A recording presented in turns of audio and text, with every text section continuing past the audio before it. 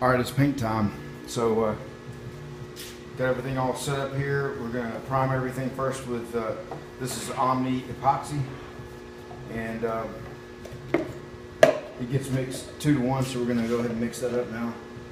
So let's see, there's the 2 to 1 range, and this is one of the things I'm not good at, is knowing exactly how much I need to mix, so I might have to remix it. I'm going to go to the 3 line, and it uses the 175 MP 175 catalyst. So I went to the 3 there. I'm going to go to the 3 here.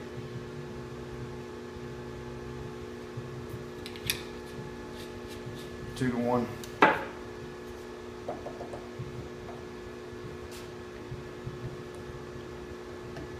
Probably going to need more than that.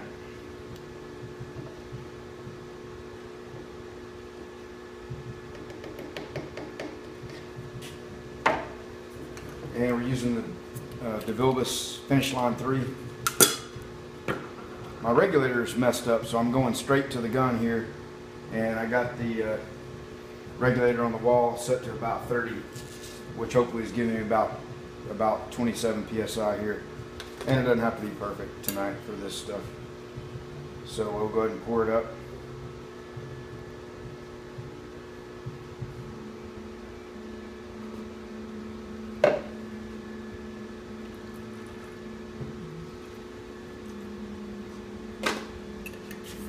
BW Darren stop. Alright, I'll go ahead and get the camera positioned here and get to spraying this epoxy on there.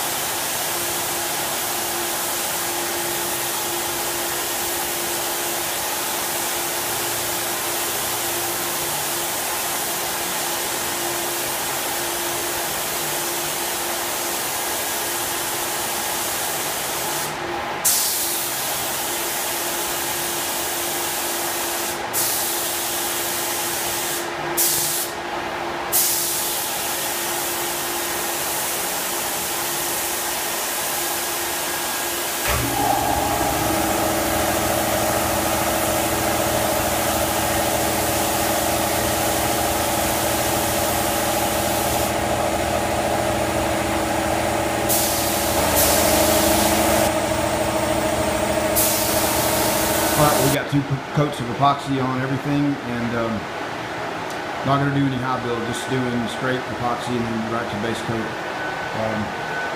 Body work really turned out good here. You know, I didn't really do a lot of work on this really. I mean, not that it was difficult, because it was a pretty flush fit and all. So thought about, you know, filling that in right there and rounding it off and all, but It'll look okay like that.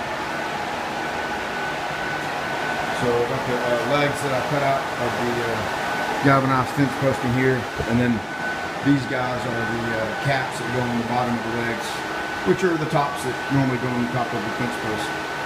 So, you know, we got some farm equipment, stuff you'd find on a farm here, some old wood from a barn made the top, and some old trailer fenders, and some old fence posts. The only problem is none of it's old, it's all new.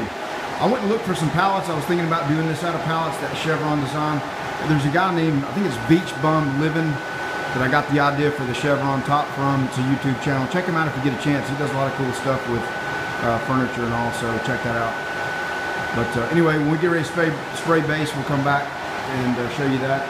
Gonna let this flash for about maybe 30-45 minutes and go from there. All right, using the Segola detail gun. And I got some, I mixed some antique white and a little bit of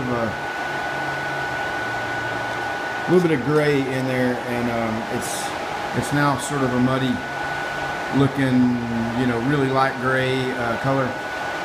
So almost, I mean, even lighter than like dove gray. So we'll see.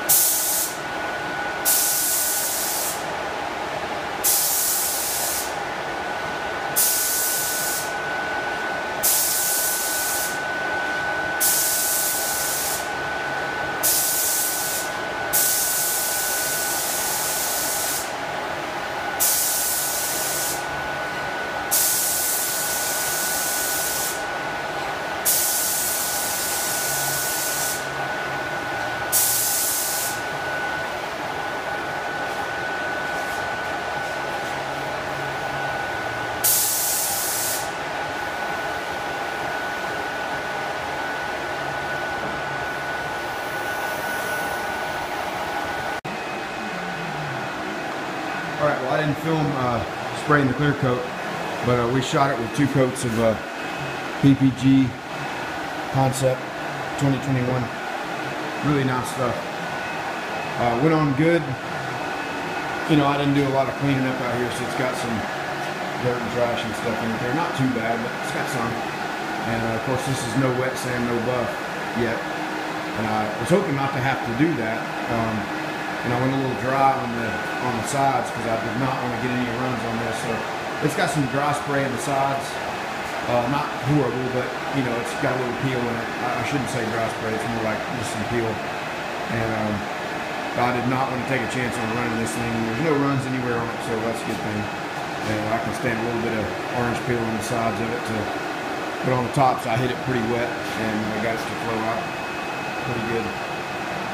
See the specks of dirt and trash in there. I may run over the tops of it with 2000 grit and buff these little areas that come out, but maybe I won't.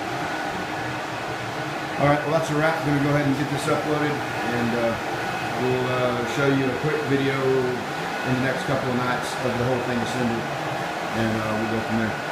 Thanks everybody. Appreciate the comments and suggestions and all the help. Thanks everybody.